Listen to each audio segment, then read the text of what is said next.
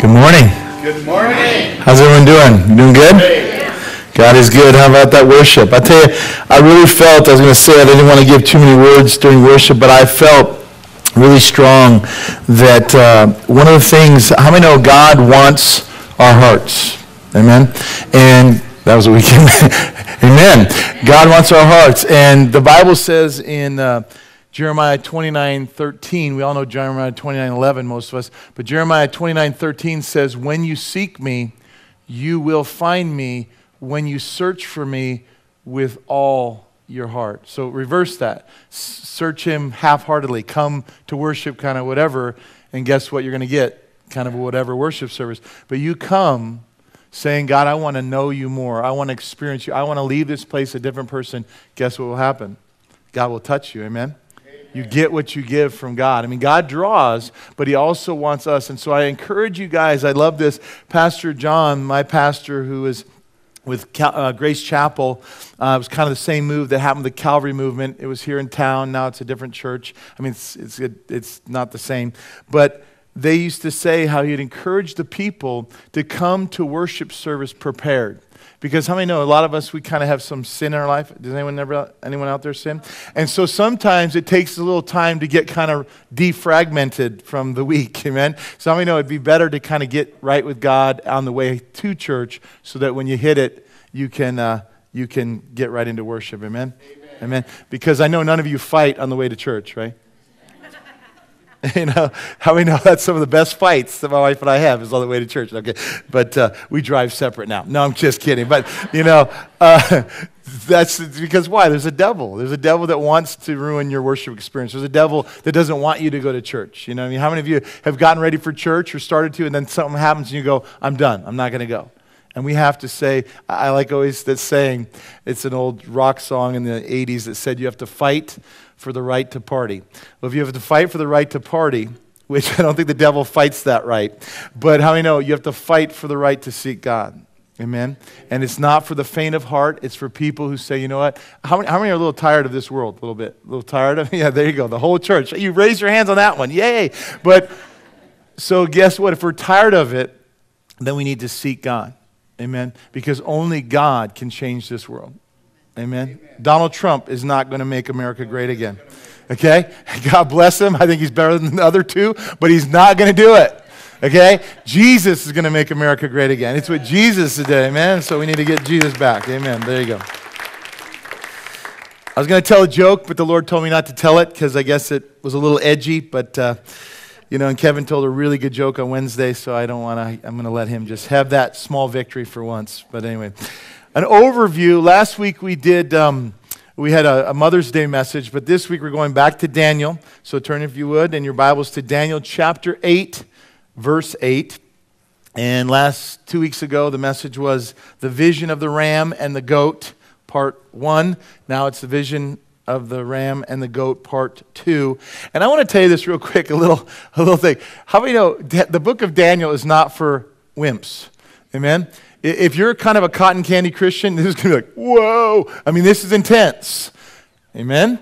And so just know that. If you're kind of freaked out by it, then listen to it. I mean, I studied, I was up till 4 in the morning last night studying this, so trust me. So if I just fall asleep, you know what happened. But I want to know what this is, and it's not, this is a pretty intense book. I mean, it's so intense that liberal scholars fight it, saying it can't be, it's so accurate, it can't be written when it says it's written. But how many know God is prophetic? God knows the beginning and the end, and we're going to see that again today. So I want to do a quick overview of what we saw when we ended verse 8, part of verse 8 2 weeks ago. Here it is.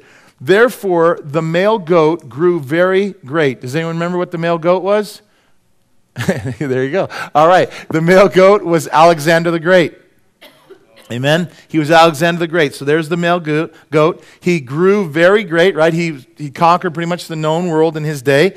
But before he was age 32, but it says, but when he became strong, the large horn, or the male goat, was broken. If you remember, after defeating Xerxes in Babylon, which was the Medes and the Persians, which was the Persians, Xerxes was Persian. Alexander went on and he kept going. He went south to Israel, and when he neared Jerusalem, he was ready to destroy it. But then the high priest met him outside of the city of Jerusalem, showed him this passage right here, written, hear this, 200 years before he was born. How many know that'd be pretty wild to hear yourself mention the Bible 200 years before you were ever born? Before you were even a twinkle in your mom's eye. 200 years, God's talking about you, the great horn and the male goat. And so he sees this.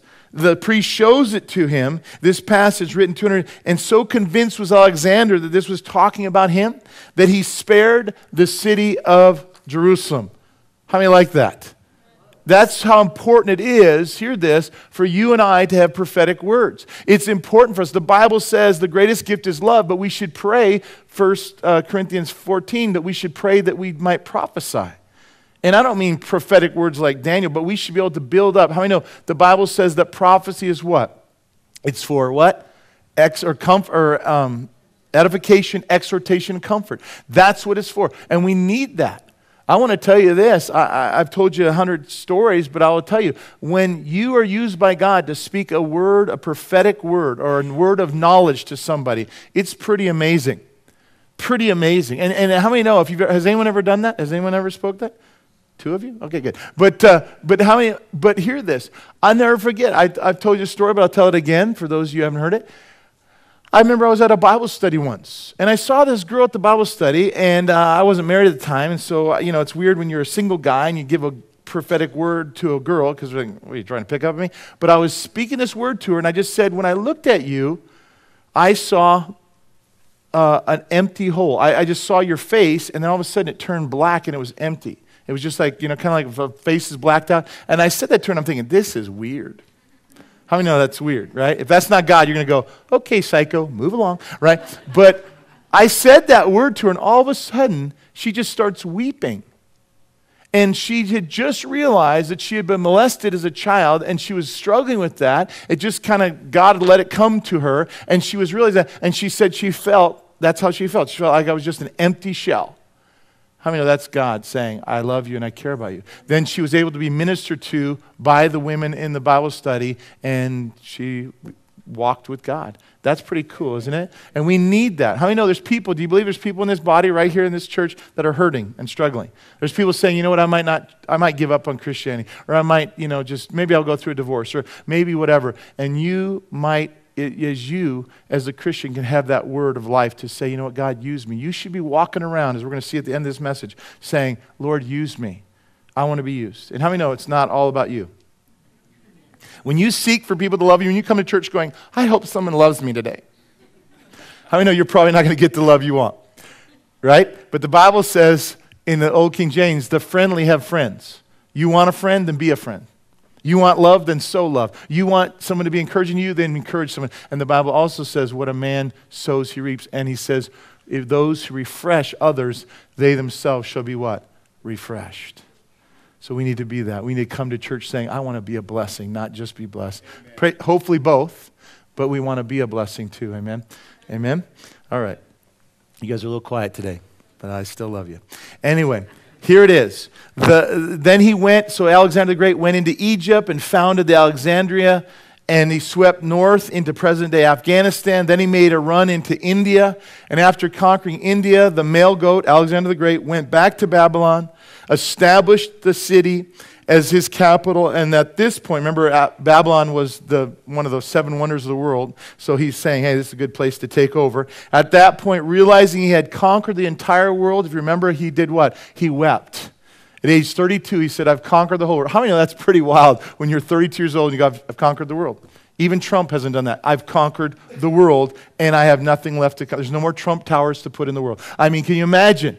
I don't know, I'm picking on Trump today. I just love it. So something about that hair, I get jealous to come over. But anyways, but he goes, and then there was no more worlds to conquer. And now middle of verse 8, but when he became strong, the large horn was broken. At a party that he threw for his soldiers after they had conquered the world, he then returned to Babylon. Alexander became drunk at his party. He walked back to his house in the rain. And hear this, one person said, hey, I read that he died of malaria. How many know that some of this history is quite a while ago, and there's all different versions of history. But this is what 2 commentaries say, so I'm going to trust, how many know I trust biblical commentaries better than I trust Pima or U of A. Amen? Can I say that? So I'm going to say so. But anyways, he died. We know that for sure. How? But this is what I was told. He's drunk, and he walked back to his house in the rain, fell asleep in his damp clothes, and within 3 days he died, had a great fever, and died of pneumonia at age 32. So the great horn was broken. Alexander was the embodiment of what the world looks for in a leader. By the time he was 20, Alexander had control of all of Greece. Pretty amazing. 20-year-old having control. Can you imagine? Not just America, but the whole world. I mean, he had control of the whole known world. Amazing. Amazing. Let's pray and ask God to speak to us and continue. Father, we just thank you for your goodness. And I pray, Lord, that every one of us here would just have hearts right now wanting you, that we would be like, so many times this week I've been realizing I'm like Martha. I'm worried about what I got to cook, and well, I don't cook, but I'm worried about all that I got to do. And yet Martha said, Jesus, tell Mary to help me. Tell Mary to help me. And she says, Mary's chosen the better thing. Not that we shouldn't cook and prepare, but he's saying, she's sitting at my feet. That's the better thing. Lord, help us to sit at your feet right now. Amen. Help us to wait on you and just say, Lord, we just give you this time to speak to us. We pray that your word would not just be, yeah, whatever, I know that, but you would really, we'd have hearts to say, speak, Lord. Speak to me. Convict me of areas I need conviction. Encourage me where I need areas of encouragement. Speak salvation to me if I'm not saved. And if I'm not walking like I should, then draw me back to a recommitment of my life to be a disciple. I pray that everyone in this room would be encouraged by your word and by your Holy Spirit. And I would just be a part of that, but it would be you that's doing the work. I would be the vessel that you're working in and through. And so, Lord, we commit this time to you. As your word says, whatever you commit to the Lord, it shall be established. May your perfect will be established. And when other churches in this country are getting away from the word, may you give this church a greater love for your word. Amen? Give us a love for your word. Give us a passion for your word. And let us, Lord, want to be doers of it. Not just hearers, but effectual doers. Amen. And so bless your people. Bless this time. And Lord, I pray that it would have, as you said, your word does not return void, but it accomplishes everything you set it forth to do. And I pray today your perfect will would be set forth in your people today through your powerful word. In Jesus' mighty name. And everyone agreed with a loud amen. Woo! Good job. All right, end of verse 8. And in place of it, Alexander the Great, 4 notable horns, came up towards 4 winds of heaven. Following Alexander's death, his empire was split by force into 4 regions, and each overseen by one of his 4 generals. They broke it up into 4 sections, and they split it. And here it is, verse 9. And out of one of them came a little horn. Now let me say it real quick. Do you remember, for those of you who were here, and if you weren't, you can listen to all these things online if you want to catch up. But hear this. The little horn of chapter 7 was who? The Antichrist. Okay, so that's the little horn. But now there's another little horn, so you're like, this is where it can get complicated. So now we're going to talk about a new little horn, and so keep your ears open to hear the difference of the new little horn. It came a little horn which grew exceedingly great towards the south, towards the east, and towards the glorious land. Out of the 4 generals who had taken over Alexander's empire came one who is called the little horn. He's not the Antichrist, but he's like a type of the Antichrist. This little horn expands his borders, moves towards the place called the glorious land. Does anyone have any idea who the glorious land is? What do you think that is? Israel, right? Israel. It's the land flowing with milk and honey. It's Israel. He's moving towards Israel. And hear this, guys. I've been to Israel. Has anyone been to Israel? You look at Israel and you go, I don't know why this is such a hot place. Because I look at it, Tucson I think is prettier than Israel. But yet, why is it a hot place? Because Jesus is going to come back and rule and reign there. So Satan wants to destroy that place. That's why Satan has his eye on Israel. Because Jesus is going to rule and reign from David's throne in Jerusalem. So guess what? Satan's going to try to mess up Jerusalem. And we have to know that. That's why it'll always be, since I've been a kid, how many my age, around 50, the Middle East has always been a hot topic. Never has there been peace. Never has there been easy. And you just think, what? You go there, and they all have Jerusalem songs, so it pretty much looks the same. So there's nothing like, this is beautiful. It's not like Maui, where you can understand why people would fight for it. You go, huh. But it's because Jesus is going to come back, and so the enemy knows that, and he wants to try to mess it up, because if he can drive out the Jews, right? And you heard, what do the Muslims say? They want to push Israel into the sea, because why? Who is that inspiring that? The enemy, because the enemy does not want Israel to exist, because if he doesn't, then Satan thinks, hey, then Jesus can't come back, because there's no Jews. There's no Jerusalem, right? You get it? And so out of these four drums comes this little horn, expands his borders. Verse 10, and it grew up to the host of heaven, and it cast down some of the host and some of the stars to the ground and trampled them. Verse 11, he even exalted himself as high as the prince of the host, and by him the daily sacrifices were taken away, and the place of his sanctuary was cast down. Verse 12, because of transgression, an army was given over to the horn to oppose the daily sacrifice. And hear that, because of transgression. Israel, I don't want to go into it for time, but this little horn is going to invade Israel. And you know why this little horn is going to invade Israel? Because the priests were fighting. These two priests were fighting. The high priests were fighting who could be it. And they were getting people to murder. And they were getting people to fight and speak evil against each other. And so there was evil amongst the priesthood. How many know what will destroy America is not Al-Qaeda, but is because of our sin? Amen. Amen? And we need to know that, right? If my people, called by my name, will humble themselves and pray and turn from their wicked ways. So that's the key. It's not if Obama will get saved or do everything right. It's if my people will do what's right and humble themselves, then I will heal the land. Amen? So it has nothing to do. So because of their transgression, God allowed their enemies to come in. Do you get that? And so I hope if you does everyone like America still, right? Then if you don't want it to get worse, then we need to turn to God and say, God, you're our defense. You're our protection. You're our blessing. And we don't trust in a man, we trust in you. Amen? And so that's it. Because of the transgression, verse 12, the army was given over to the horn to oppose the daily sacrifice and cast truth down to the ground. And he did all this and prospered. How many know God will allow evil to prosper over us if we do not seek him? He will. And people say, oh, no. Oh, yes. The Bible says God disciplines those he loves. And he will say, if you don't want to come by love, then I will allow discipline to draw you. And how many know a good spanking will draw you sometimes? I'm sorry, Lord. Right? I mean, and I always pray this prayer. I always pray the Psalms 34. Don't be like the horse or mule that has to be led by bit and bridle, pain, or he will not follow thee. How many would like to just follow because he's good? Amen? That's why we should come. Not because the world's going down, but because we see it's going down, but we know the answer is Jesus.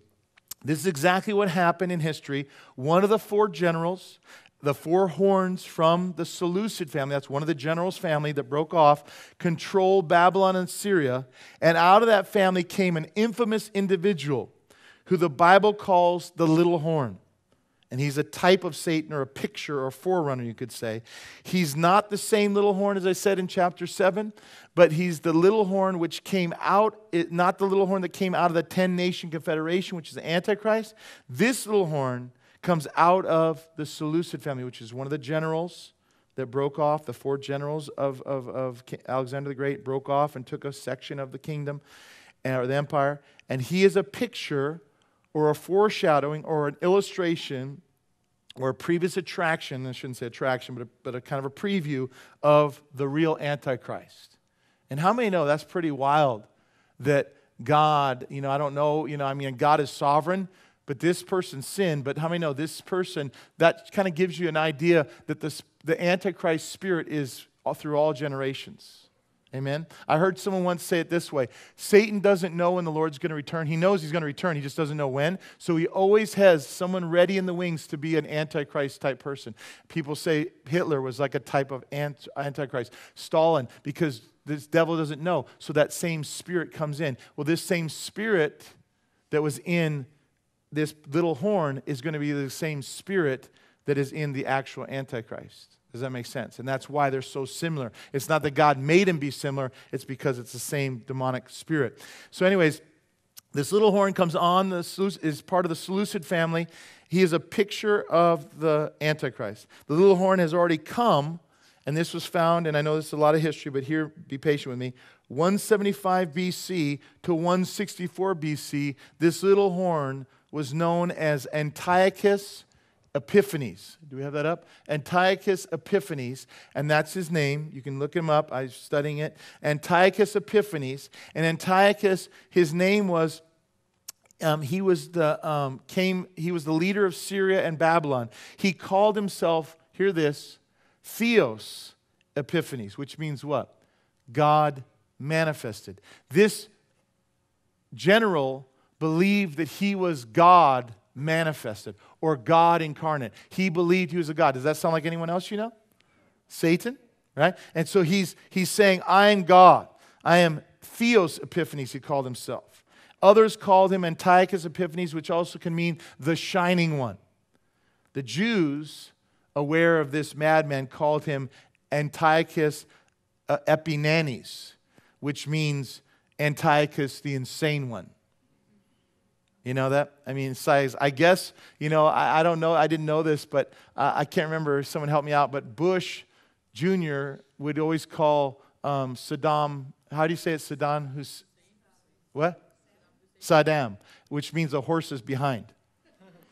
If he would say Saddam, if he would say it the other way, it would be noble, something, but he'd always say it so it means a horse's rear end. And they did that on purpose. He did that to annoy him. And how we know the Jews the same way said, yeah, you're Antiochus Epiphanes, which is kind of a play on words, which means you're insane. You're the insane one. They recognized that he was deranged, and that his history confirms that he truly was. He began to expand his empire by conquering everything he set his eyes upon, including Israel. He had such hatred for the Jews. That also shows his Antichrist spirit. Because hear this, guys. Whenever people hate the Jews, what's behind that? It's a demonic spirit. When you see a skinhead and you go, why does this person hate the Jews? It's because of the devil. Amen? It's why. Why would you hate the Jews? People just, all throughout history, people hate the Jews. And why? And hear this, guys. I hope none of us hate the Jews. I've heard people say, they're no longer in this church, but people used to say, oh, I can't believe what those Jews do to those poor Iranians, or those poor, Palestinians. Okay, the Jews had the land before the Palestinians. Okay, you know that? I mean, we have to know that. And if you think that, remember, they're the apple of his eye. And if we hate them, guess what? God says in Genesis 12:3, I will bless those who bless Israel, and I will curse those who curse Israel. How many know we need to be blessing Israel? And do you notice people that are kind of liberal and aren't into Christ, they talk a good talk with Israel because they know it gets some votes, but you see their heart is kind of against Israel. Do you not see that? But we should be people that are always praying. And I'll tell you, I'm just filled with the Spirit. No, I'm just kidding. But I went there, and there was this Hasidic Jew in the airport in Israel. And he was really, you could tell he was rushing, and he had the curls and everything. And he had, the hat, and he looked like a little mafioso guy. And I said to him, hey, you want to go ahead? There was like 50 of us. I said, do you want to go ahead of us?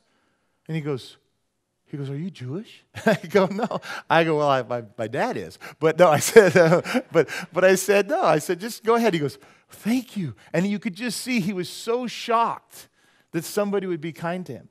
And that's kind of how the Jews feel a lot of times. I mean, that's how they get treated a lot of times. And so I thought, man, that's pretty cool. And I just had a heart for the Jews. I mean, I thought it was cool. I mean, I don't know what it is. Something about that. I think I'm Italian, so when I see them in those black suits and little hats, it reminds me of mafiosos. So I kind of like it. No, I'm kidding. But anyway. So where was I? We got to get moving here. Where is it? He tried to expand Israel. He had such hatred as for the Jews and demanded that all of the holy writings, all the scriptures, all the scrolls be burned, claiming that he instead was God. And he built a statue of himself and put it in the temple. Does that remind you of anything? What's the Antichrist going to do? He's going to put a statue in the rebuilt temple and say, worship it. And the statue is going to speak and speak. Has anyone seen a statue speak? That's going to be pretty amazing. And so people are going to say, oh, this has got to be God, and they're going to worship it. Same exact thing. Isn't it amazing? And so he puts a statue in the temple, and when the Jews revolt, and you can read this if you want for note takers, Revelation 13:15. I'm not going to go there. Just write it down if you want to look at it later. That's where he talks about, the Revelation talks about the Antichrist doing the same thing. When the Jews revolted and said, no way, he killed 40,000 Jews on the spot that day. Boom, killed them in one single day. Historians say he killed possibly in the months to come about 100,000, maybe a little more Jews because they revolted against him setting up this statue in the temple. Then he got angry because they revolted, and so then he butchered a pig, right? Jews aren't supposed to have pork. Butchered a pig on the altar of the temple, smeared the blood all over the temple, defiling it, and then forced the priests, some commentators say, to drink the remainder of the pig's blood, which would what? Defile them. And so he was just a very cruel man. He was a madman, and he's a perfect picture of the Antichrist that is yet to come. And we need to know that. How many, like me, do not want to be around for the Antichrist? And so when you hear this, don't get afraid. Oh, the Antichrist is coming. If you're in Christ, you are going to be raptured before the Antichrist comes to see. How many are excited about that? Amen. So if you're not saved, get saved so you don't have to stick around and meet the Antichrist, because he's not going to be a very cool guy. Anyways, verse 13. Then I heard a holy one speaking, and another holy one said to the certain one,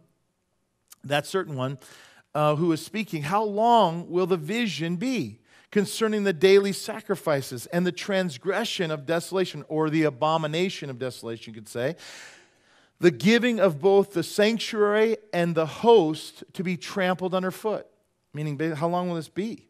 Verse 14, and he said to me, for 2,300 days, then the sanctuary shall be cleansed. How many know that's true for also our world?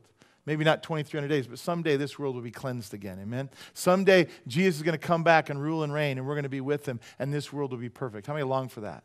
I look at this world, and I look at our desert, and I go, how beautiful it is, and it's cursed. Can you imagine this land blessed with no thorns, no thistles, no rattlesnakes, no weeds, right?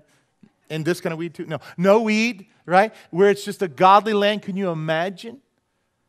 How beautiful. And when Jesus is ruling, when there's perfect justice, and guess what? We get to be a part of that, because guess what? There will be the tribulational saints that make it through the tribulation, that live, and that's who will be ruling and reigning, governing with Jesus, because guess what? We'll be perfected, but they'll be like us, and we will kind of help manage the world for Jesus. How many like to do that? It's pretty cool. And under a good government, that really will be change, and good change. There he is, right there. So, where is it? So what are these 2,300 days? Well, when Antiochus Epiphanes began his reign on September 6, 171 BC, a man named Matthias Maccabean, from the village of Modin, refused to give in to his pressure. And he, just like Shadrach and Meshach, Abednego, he fought and said, no way, I'm not bowing. I'm not going to worship your statue. I'm not going to do this. I refuse to submit to you. For that, he was killed. And how many know we need to sometimes be willing to be put in that place? Do you know the word martyr? We always think, what do we think when we heard martyr? We think martyr means what? Killed for Christ, right? A martyr, someone who died for God. That's not what martyr means. Martyr means a faithful witness. Amen? It means a faithful witness who's so faithful, he's even willing to die. Amen? Do you get the difference? So guess what? Now, we shouldn't say, I hope I die today, but we should say, I'm going to be a faithful witness, even if it means my life. Amen. Because why? Why you say, Pastor Craig, well, I like my life. So I want to pass of least resistance. Because Jesus said what? If you deny me before men, I will deny you before my Father in heaven. Yes. Now, I don't know about you, but I was just saying today in prayer at the beginning of service, I was saying, think of how evil it is when I, a sinful man, and you sinful people, we are embarrassed of a perfect, holy Jesus. Yes. Amen? Now, you could be embarrassed of me as your pastor, and I can be embarrassed of some of you. But for us to be embarrassed about Jesus, how many know that's pretty sad? That's sad. And how many of Jesus could look at you, really? You're embarrassed of me? Well, guess what? Now I'm embarrassed of you, and I will say, depart from me, I never knew you. We have to hear that, guys, that this isn't an option if we're going to be a faithful witness. A witness, if we are truly saved by Jesus, then how many know? He said he's bought our life with his blood, and we are his, and we should be willing to die if that means, if being a faithful witness means that. Amen? And we need to get back, because I was just saying this today. PC is pushing us in the closet. It is it not? We can't even talk about, we're talking now, can you believe this, that we're talking about a guy going into a girl's bathroom saying he's a girl. Psycho! Can you believe that? If I told you 20 years ago, we're going to be talking about dude looks like a lady, and he can say I'm a girl when he's not a girl, and he has male parts, and he has to go, he can shower with your daughter, and you would say, oh, come on. Yes. And why has that happened? Because we, the church, have shut up, and we've gone in the closet, and they've come out. Guess what, church? We need to come out of the closet and speak the truth in love and say, guess what? When a guy has a penis, he doesn't go in the girl's bathroom. But you see, that doesn't make me grow the church real big, does it? Because we go, let's just be quiet. But hear this, guys, then don't complain when the girl goes crazy. Because how will they know unless a preacher's sent? How will they know unless you speak and know what the word says and speak the truth in love? Amen? And we allowed this. This happened on our watch. And we can either just bury our head in the sand and just watch TV and forget about it, or we can say, you know what, God, here I am. I want to be that faithful witness again. I want to speak the truth in love. I'm not going to be harsh. I don't say demonstrate and say, kill homosexuals. I'm not saying that. I'm just saying speak the truth, what God's word says about this. Because how many know people are counting on you to be a witness to them? Yes. There's people going to hell because you're not speaking the truth. Amen? And I want to tell you this. I'd rather offend people now and have them change than have people be offended with me for all eternity because I love them all the way to hell. Right. You get it? Because I didn't say, you know what, bro? God loves homosexuals. But he loves you so much, he wants to change you and show you the way he designed you to live. Amen. And people go, oh. But guess what? If you do it in a spirit of love that you really want to see them live right with God, most people who want truth are going to go, thank you. I did a show, I told you, at IBTs. Anyone heard of IBTs? It's a gay bar. No one's going to say, yeah. No. But I went there in town, 4th Avenue, and I spoke the truth. And I thought I was going to get beat up. I planned on getting beat up. And I did this show, and these guys said to me, all of them, 25 guys said, you know what, Pastor Craig? They said, I would have never, I don't agree with you, but the way you spoke the truth in love, it really opened my eyes. And if I ever was going to be a Christian, it'd be because of the way you spoke the truth to me. Amen. How many know that's what people are looking for? They're looking for you to speak the truth in love, right? Speak the truth in love. That's all free. Thank you. All right, there you go. Better get moving here. All right, here we go. So anyways, this Shadrach, Meshach, and Abednego, he refused to submit. For this he was killed, but hear this. He had 5 sons. I have 2 sons. You guys would protect me, right, if someone heard me? 5 sons, Matthias, Maccabean. And so these 5 sons led by Judah, the oldest son, were incensed that his father was killed, and with guerrilla tactics they began to attacking the soldiers of Antiochus Epiphanes, and others joined, and the Maccabean revolt was underway. And on December 25th, 165 BC, they drove Antiochus and all his men out of the land.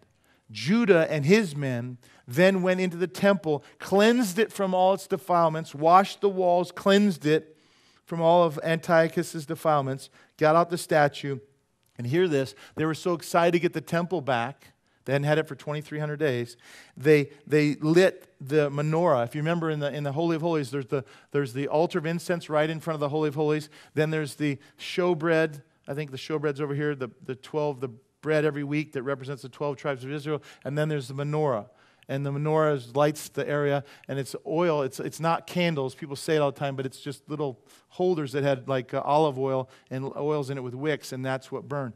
Well, they got so excited, they lit it, but they didn't realize we only have oil for one day. Well, to make the holy oil, to purify it and make it right, takes 8 days. So they went, uh-oh, we lit the menorah. You can't blow it out and start over. So it was always supposed to stay lit. So they're like, what are we going to do? So then what happened is that they prayed that the oil would last for long enough for them to make new oil. And miraculously, guess what? It lit. It stayed lit. And the answer to their prayer was answered. The menorah burned for 8 days, and it only had 1 day's worth of oil, and until the new oil was ready. This celebration, how many know what that's called? Hanukkah, the Feast of Lights, or the Festival of Lights. It's the celebration of the miracle of them getting back the temple, then relighting the menorah too fast and not having oil, but God miraculously kept it lit. And hear this, is where it really gets cool. I know I'm telling you a lot of history here, but hear this. September 6th, 171 BC, when Antiochus came into power in Israel, and to December 25th, 165 BC, it was exactly 2,300 days. It's almost like the Bible is the Word of God. I say that very facetiously, hear me. But you hear that? Do you want to hear this? Every other holy book has prophecies, but they don't come true. The Mormons have tons of prophecies, but not one of them has been proven. And they change the Scripture. They believe it's evolving Scripture. Guess what? People will say, oh, this didn't happen, and we see it happens, it happened. How many know that's pretty amazing? And hear this, to top it off, that accurate 2,300 days, it was told 350 years before Antiochus Epiphanes was ever born. That's pretty good. And now do you see why liberal scholars say there's no way it could have been written that long ago? Because there's just no way.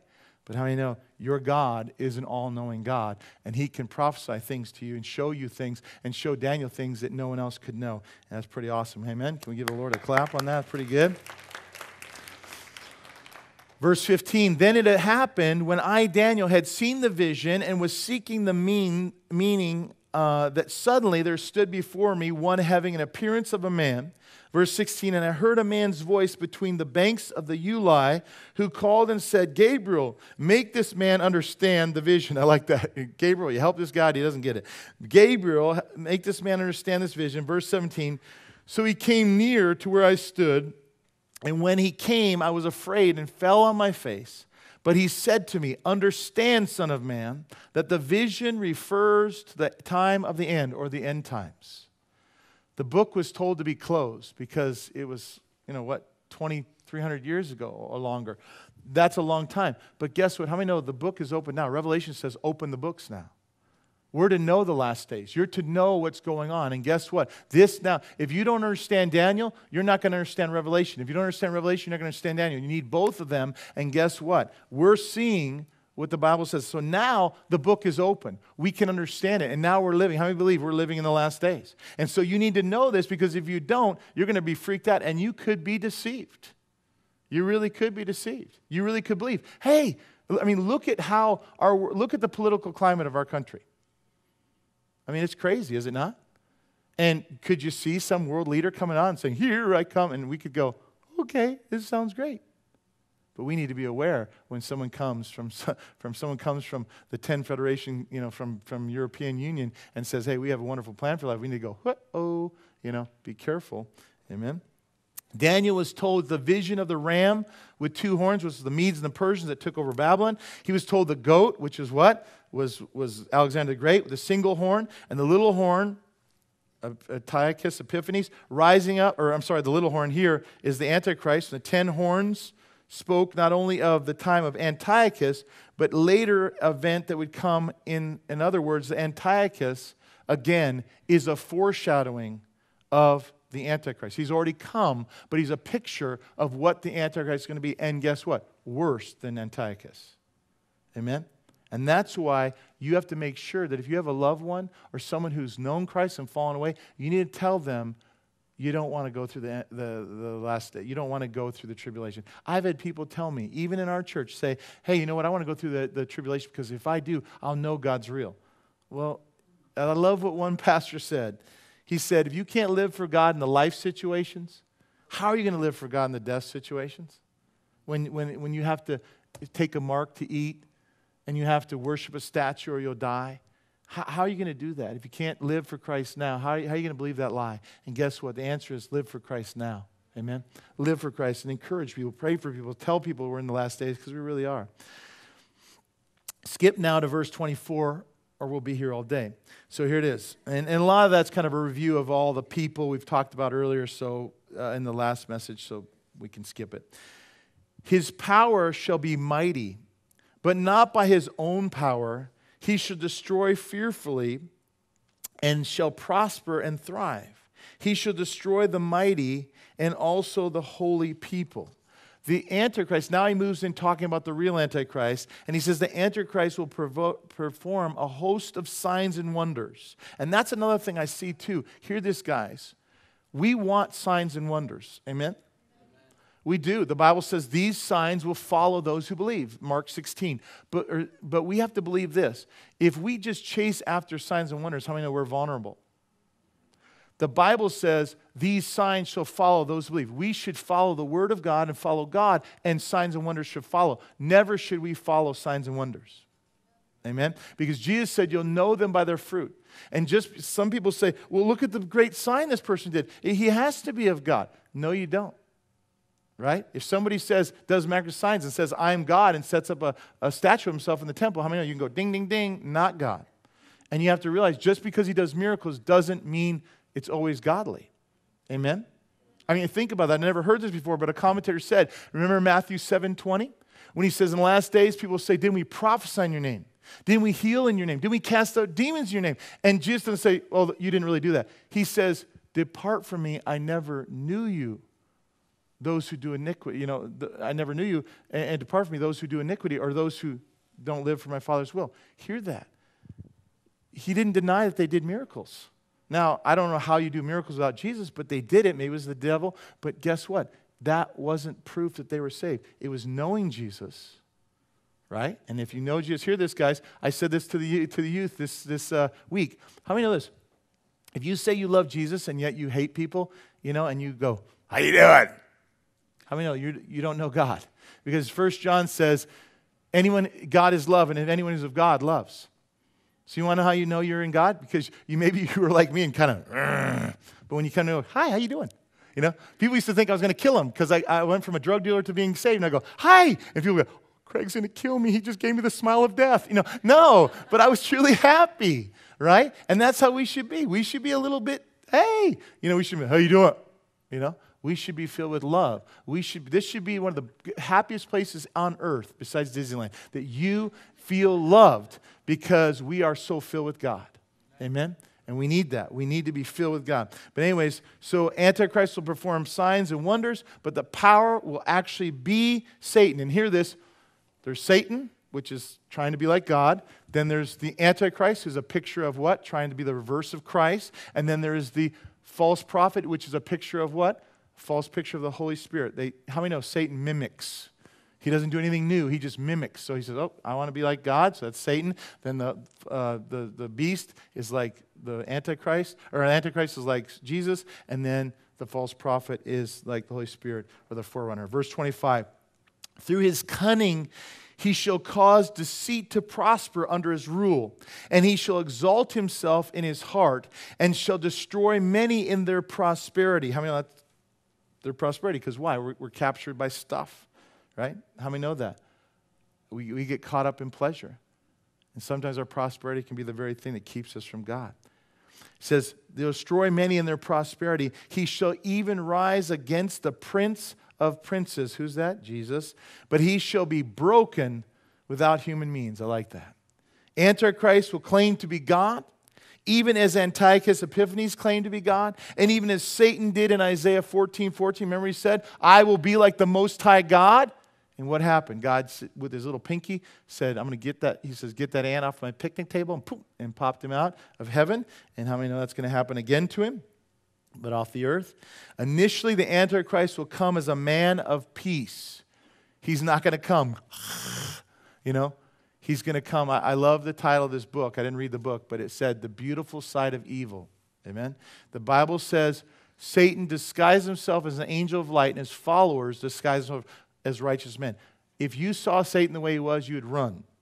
So Satan comes as, hi. He's like the ultimate car salesman. How you doing? What can I do to get you into sin today? No, I mean, that's what he does. He will work you like there is no, what? Oh, okay. I was just like, what?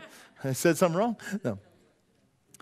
He's going to solve all the problems of the Middle East, and I've told you about that, how he can maybe make it where the temple and the Dome of the Rock, or the Mosque of Omar can be together.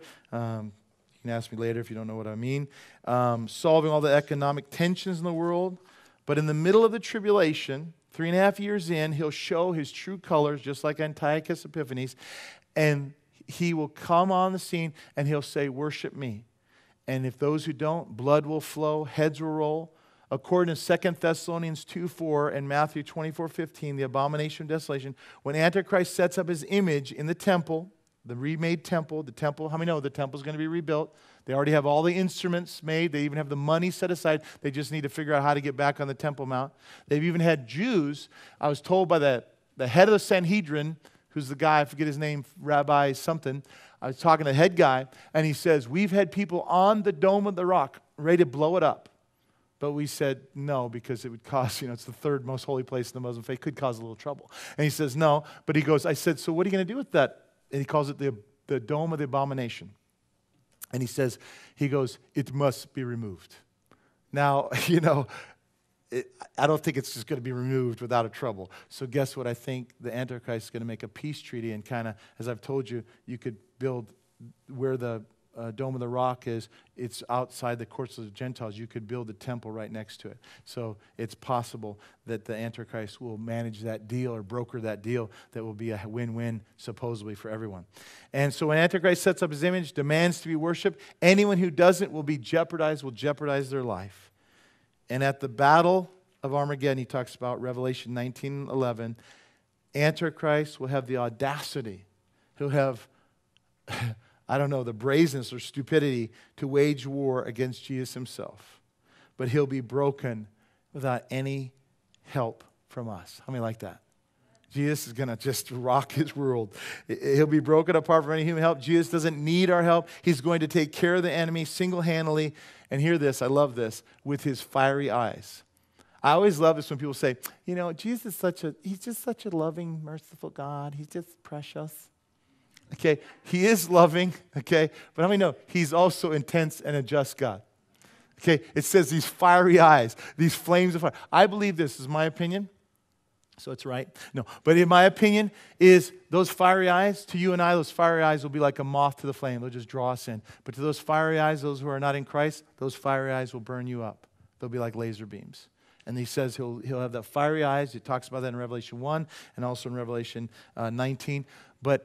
And I also says he'll have a sword coming out of his mouth. Think about that. This same Jesus who said to the woman caught in adultery, neither do I condemn you. Go and sin no more. Look at those words of life. But how many know when he's also just judge, when he's the coming king, he will judge with his words and he'll be able to speak. Just like he spoke the world into existence, how many know Jesus can speak you out of existence and say, gone. And it says, or blow apart. Because guess what? Has anyone been to Armageddon? The Valley of Armageddon? Have you been there, Dwayne? The Valley of Armageddon is just picture Tucson.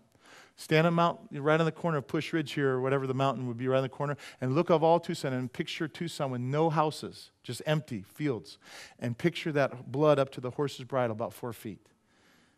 I don't know how Jesus is going to do it, but with the sword, he's going to remember he says he holds all things together? Maybe he'll just go, no more holding together. Woof, and that will be it. And I want to be on Jesus' side. That's all I can say. All right? Verse 26. And we're almost done. And guys, look at me. You've done a great job. Give yourselves a little clap there. Good job. The vision of the evenings and mornings which was told is true. Therefore, seal up the vision, for it refers to many days in the future. So he's saying again, seal it up, but now it's open to us, as it says in Revelation.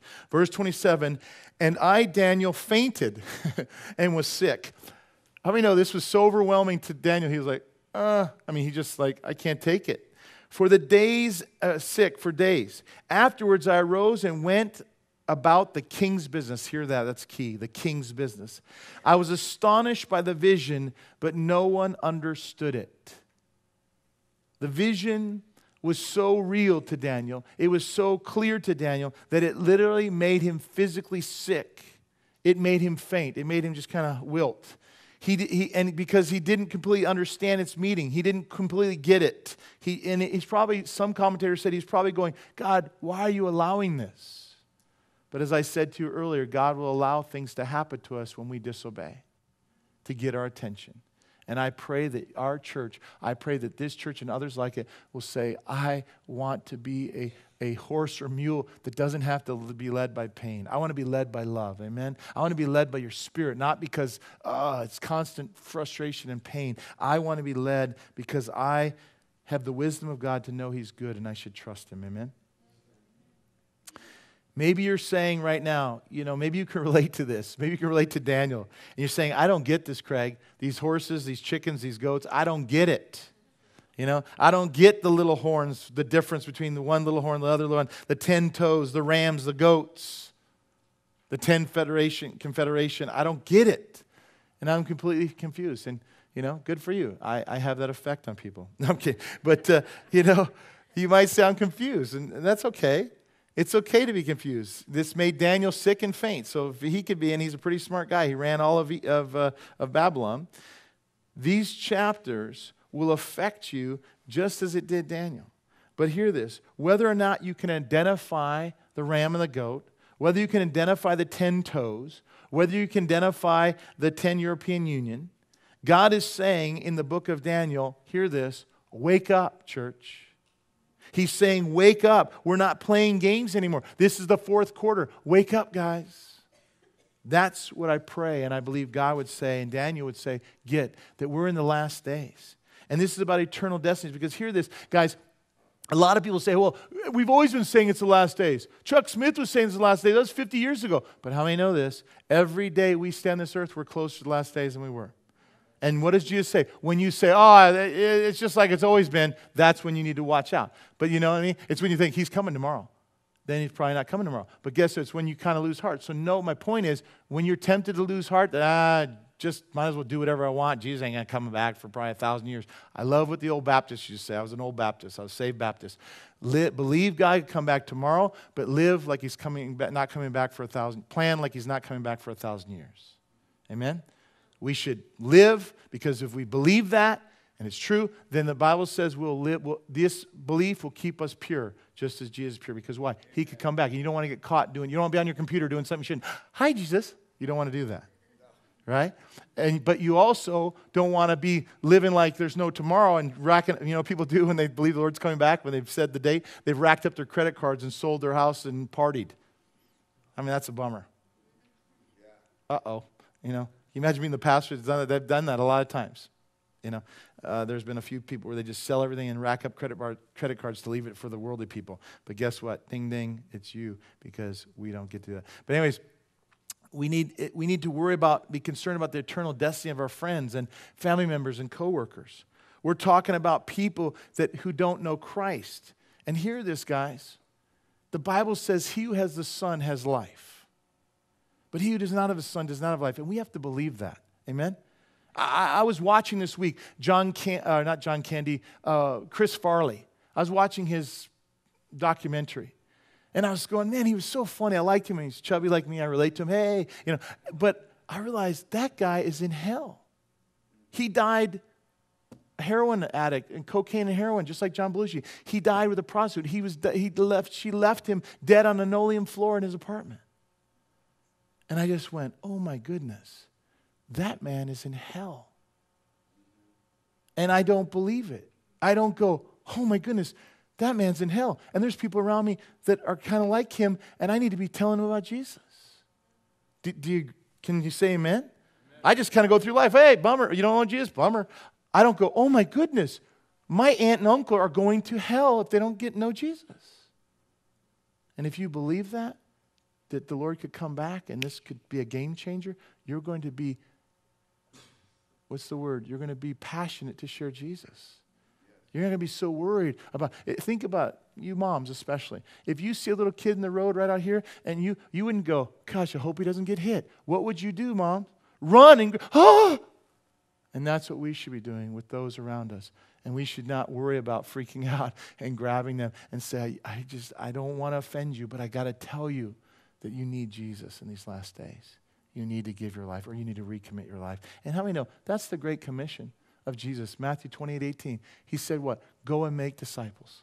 That's what he told you to do. He didn't say go and prosper, go get a home in our valley, go party like a rock star. He said, hear this. Now you've been saved. Now go and tell others about the good news and teach them to obey everything I've commanded you. That's what you do.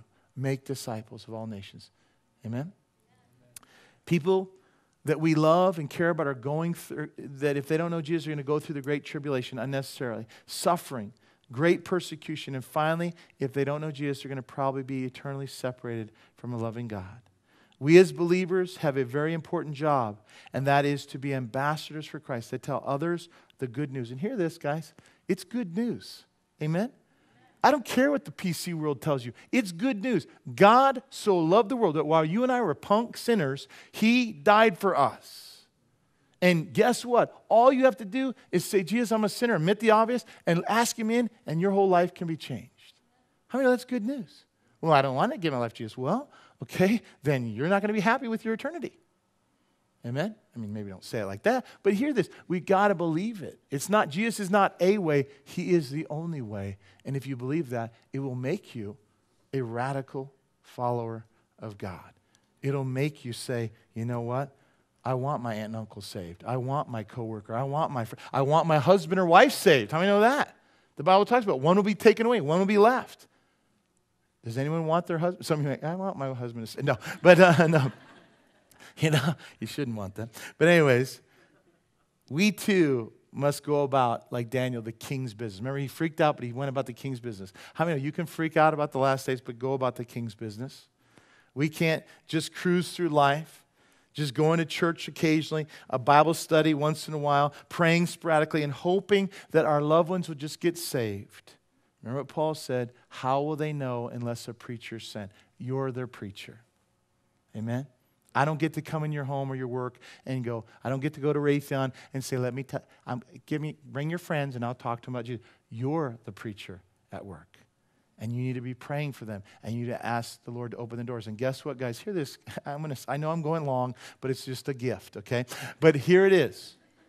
If Caitlyn Jenner does not be afraid to come out, I guess she's having regrets, someone said. But if she's not afraid to come out, and remember, do you guys remember Bruce Jenner was a man? Do you remember when he won the trial? And she was a stud. Chicks went, when I was a kid, oh my goodness, he's so cute. I mean, I don't think any of you girls are going, I can't wait till he's a girl. Right? But if he can come out and be radical of his diversity, how much more should we be radical about the truth? Amen.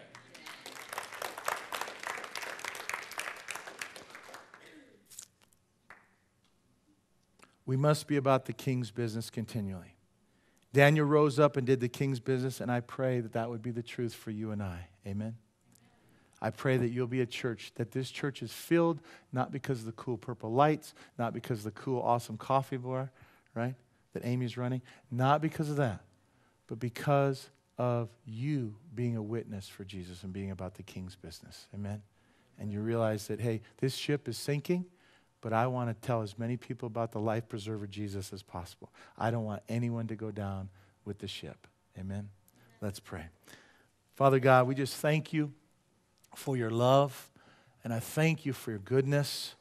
I ask, oh Lord, that you have begun this good work would just continue it, Lord. I pray that your word would wake us up, Lord, all the slumber, Lord, that you would just shake us, Lord, shake the dust off us, shake the apathy, and give us a passion, Lord. I pray that we would not go off half-cocked or go zeal without knowledge, but I pray that we would start to pray, Lord, all of us here I know don't want to be obnoxious. But Lord, we also don't want to be so politically correct, so timid that people could stand before us in their white throne judgment, or, if we're seeing them and say, why didn't you tell me? If you knew Jesus was the only way, just like that dream God gave me, how could you not tell me? If you knew that without Jesus I would spend eternity in hell, how could you not tell me? I pray that truth right now would be loosed in each one of us. That people are going to either maybe could hate us for a little bit now and then come to know Christ, or they could hate us for all eternity because of our silence. Give us a heart that cares more about their soul than how people think of us. Amen? Give us that heart. Give us that passion that says, I, like Daniel, want to be about the king's business. He was about a worldly king's business, but I pray we'll be about the King of Kings business. And we'll say, Lord, we want to empty hell and populate heaven. We want to be people who share the good news. And that everyone around us, everyone in our sphere of influence has heard the good news of Jesus. And we pray that they'll come to their senses and receive you, the way, the truth, and the life. Bless your people. Let them be that martyrs, which means not someone who dies for Jesus, but it means someone who's a faithful witness even on to death if that's what's required of them. Let us not be afraid. As you said in Revelation 12, they overcame him, Satan, by the blood of the Lamb, by the word of their testimony, sharing the good news, and they did not love their life so much as to shrink from death. Give us that heart that says, I'm willing to die for you if that's what has to happen. If standing up for you means death, then so be it. Give us that heart that's brave. Give us spiritual backbone. And humbly we admit that we can't do this without you, Lord. So embolden us. Empower us. Let us be those righteous men and women that are right with you, because you promise in Proverbs, if we're right, we will be as bold as lions. So, Lord, bless your people with a Holy Ghost boldness to speak the truth, that you are the salvation of the world, that you are the way. In Jesus' name I pray. And everyone agreed, said, amen.